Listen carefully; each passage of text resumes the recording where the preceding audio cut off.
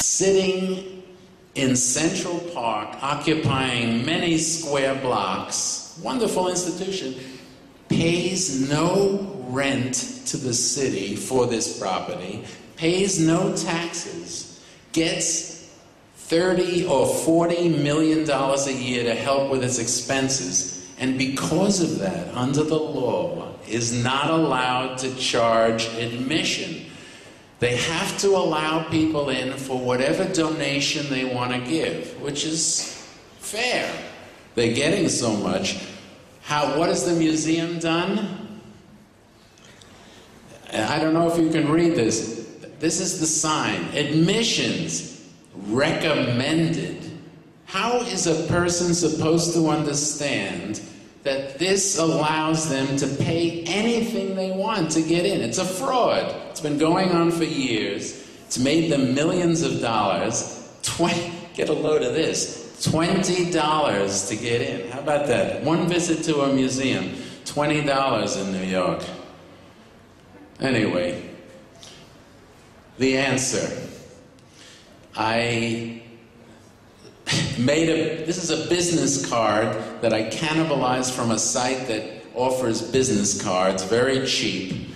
I substituted my language for the business information. I glued a penny, a real penny, to these, made thousands of them, and gave them away in front of the museum so that people would understand that all they had to do was give a penny. And we're going to continue this as soon as the weather gets good. It's a little too cold now to stand in front of the museum.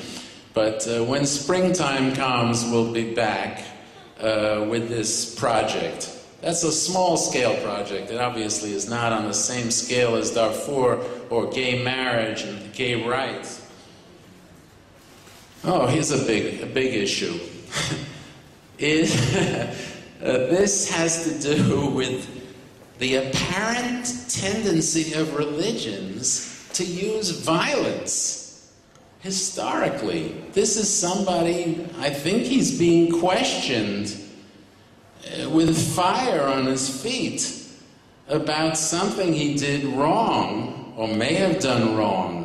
It represents the general connection between religious belief and violence. And that's a big problem.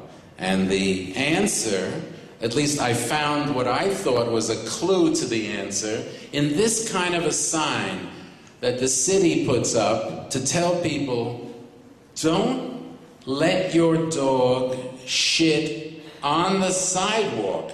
Take it to the curb. The curb means the edge. And curb has a double meaning in English. It means control. So this can mean control your dog.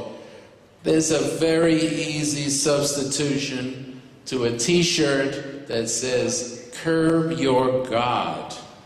It doesn't, you want your God? God bless you. Keep your God, worship your God, love your God, but don't kill anybody in the name of your God. Don't use violence. That's the rule.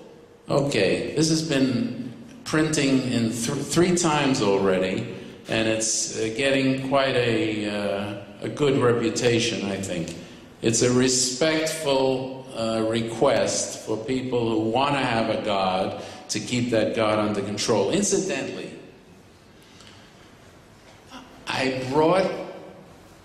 that's why I was dragging this. This is not my slides. I brought t-shirts to give out, and I have a few other things. I have some of those pads, those wish paper pads, and some chess sets in here, and some of those refrigerator magnets with the, the yin-yang refrigerators. But, there's a condition. The condition is, when I finish, and I'm finishing soon, you have to ask me some questions. I've been sitting here, and I'm just amazed. You're not asking questions. I want to hear your questions. I want to learn something. I'm going to learn from the questions that you ask me. I don't care what the question, if you have it on your mind, I'm interested in it. And I don't care how good your English is. You can use a translator. I don't care what language you're using, but I want questions. And I'm not going to give out anything until I get them. Got it? Okay, good, good, good. All right, we took care of God. There's other bad things in the world. And this represents something we had very bad in the United States for 8 years. Unbelievable that this man, this unqualified, ignorant, arrogant, well, I'm not going to keep going. We had to get rid of him. That was the bottom line. So that the penny came in again. By the way, Lincoln, a really great American president, was on the penny. So I put impeach Bush, which means get rid of Bush, on one side, the back side of the penny.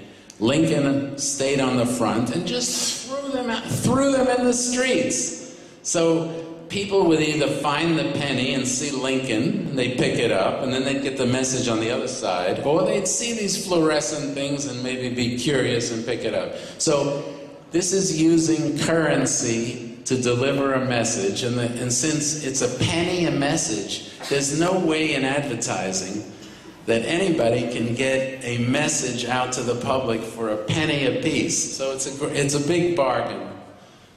And there's a happy coincidence that the president, whose name was Bush, fits so beautifully into an expression used in America, which is bullshit, which means something that's not true, because he used a big piece of bullshit to get America into the war in Iraq, one of the biggest lies of modern times.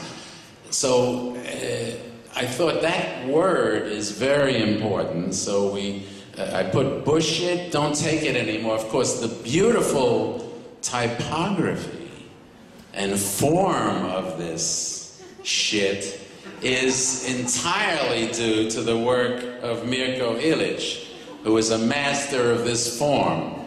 I mean typography. These were thrown, this was before the second time Bush was elected, and they were thrown around in the streets and at the convention which the Republicans had in New York. Some people were arrested for throwing shit at the police. According to newspapers, the police thought it was shit at first, but it was only cardboard. Cardboard is very useful, corrugated cardboard. All right. As I said, I'm not a graphic designer, but I am happy with one thing I did. When Milton Glejzer suggested Paradoxy as the name of my company, I felt like doing a logo for Paradoxy. And I had learned from Milton that he sometimes played with typography to express something important. And I thought that since a paradox is some kind of a statement that arouses questions and curiosity and may be contradictory, that this combination of the exclamation point for the assertion and the question mark making a letter P was a nice logo. It was improved by Maria Milkovic, the designer I mentioned before, originally from Novi Sad, and now that's the logo for Paradoxy Products. And